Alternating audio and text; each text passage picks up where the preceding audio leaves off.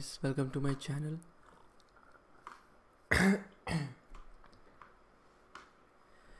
Hello guys, welcome to my channel. So today we are going to work on another problem, and this another problem is again from HackerRank string section, and this is an ongoing continuation of the existing series. So before we kick on to the problem, if you are new to my channel, if you haven't subscribed to my channel yet, please do, and let's jump back to the problem. So first let us see what it says. So here in summary, what it is trying to do is they will give us some test cases and they will give us some XML/HTML tags known and unknown to us.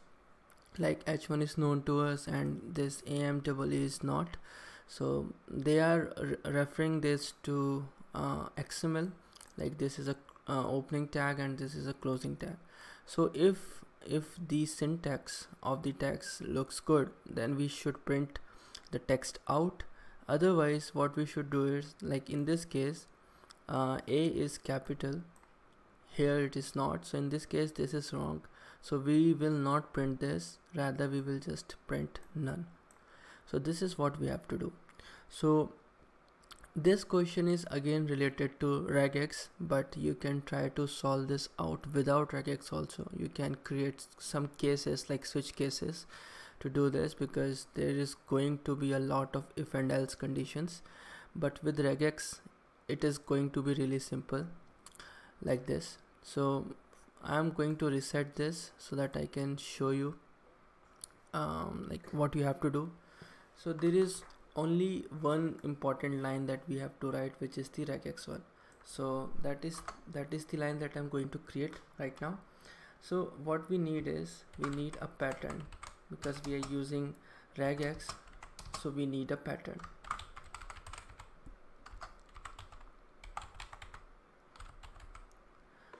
Right, so inside we so this is a method where when we provide a pattern, it is going to compile to see if what we provided is a valid syntax or not. So what we need is, let me show you and explain to you what it means. So what we are going to use is this. So this is our opening tag and this is a closing tag, right? So whatever we write here, let's say I write test, so it has to have those exact words also, right? So what we will do is, we will check for these tags first. So what we will do is, we will check for these two in our regex and we will make groups. So like this is going to be our first group and this is another. So for this group, what we are going to do is, this tag can contain anything inside, right? So we will use brackets to make a group and then it can contain anything, right? So this is our first group. For the another one, we again need a grouping. So what we will do is, we will tell that between these two tags there should not be this.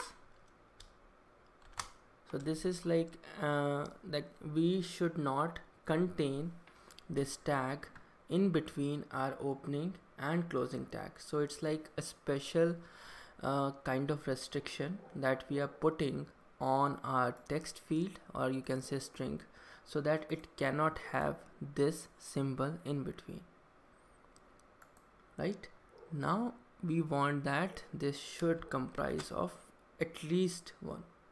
So again this is going to be another group. Now what we need is, for this one, so this is a closing tag, right? Again it can contain anything, but it should contain what we had here.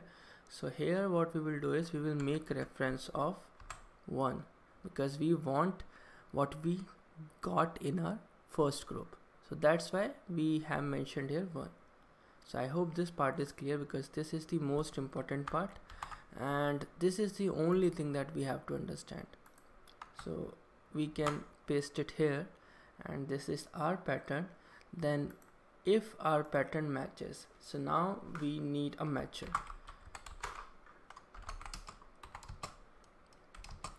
So p dot matcher. So here what it will do is pattern is going to be matched with our current test case. So we have test cases more than 0, right? So we have the current line in or the string in the variable line, so we are going to match it with line. Now what I'm going to do is I'm going to have a while loop.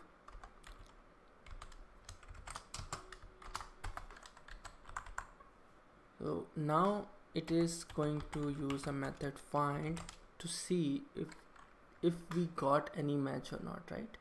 So if it found anything, that means that there is a match. So if there is a match, then we just have to print what we got, right? So here if you see, if the pattern matches, then we have to print whatever we got here. So we created 3 groups. This was our first group, this was the third group, and this is the second group. So also in regex we did the same thing. If you see, this is our first group, this is the second inside brackets here, right? So this is just saying that it should not have this character. So what we will do is now we will fetch the value in our group 2. So here we will just print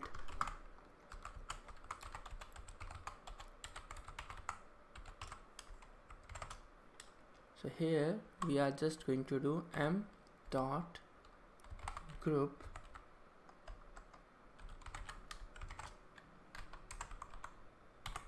right. Now in case so we can print this out, but in case it is not able to find the pattern matching with the line, so in case a line is not getting matched with the pattern, then we have to print none. So now we will do that. So when it comes out of the while loop, we have to print none in case it is not able to find. So we need a boolean variable which will maintain that state. So we will do found equals to false. By default it will be false. Now what we will do is, now it entered in the while loop, so that means that it will be true. Now if it is false, in that case what we have to do,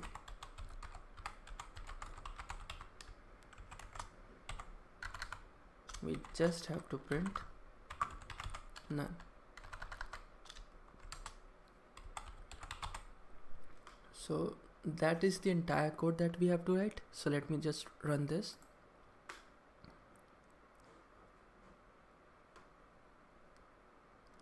So it's working, and this is the last problem from the string section. So now I will start so it displayed that part also, that I have solved all the string problems, but again these are not strings but regex. Now I will start with big number. So that is all for this video. I hope the explanation was clear. If not, you can ask your queries in the comment section, and I will meet you in the next video. Till then, have a good day, stay safe, and bye bye.